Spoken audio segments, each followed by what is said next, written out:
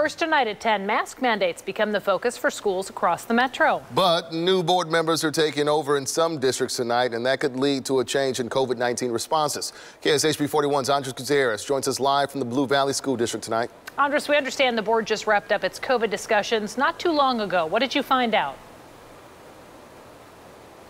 Yeah, Caitlin, the 3.5-hour-long meeting wrapped up a short time ago. Half of it spent talking about COVID, from the public opining about mask wearing to the school board actually making some slight changes to its masking policy. As you said, the meeting here is where they introduced 3 new members. One of them, Jim McMullen, who made motions to making masking optional for all children at Blue Valley early education programs and to have mask exemptions approved by parents, but both of those motions ended up failing. The other member, Gina Knapp, proposed a modification to the current masking policy, and that passed. So here's what happens. Masking remains optional for all secondary schools. However, starting Wednesday, students will have to mask up during school hours if absences due to illness exceed 7% or if they hit the current 3% threshold of COVID positive cases.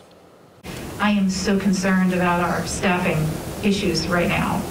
I'm hoping that this can help mitigate that some, because we want to try to finish the school year. 5% absenteeism is when we typically do intensive cleaning and we start looking for common causes, and then by 10% is when we are reporting it to the health department. So I think, you know, at 7%, it kind of is a hedge to go lower to stop that spread to 10%.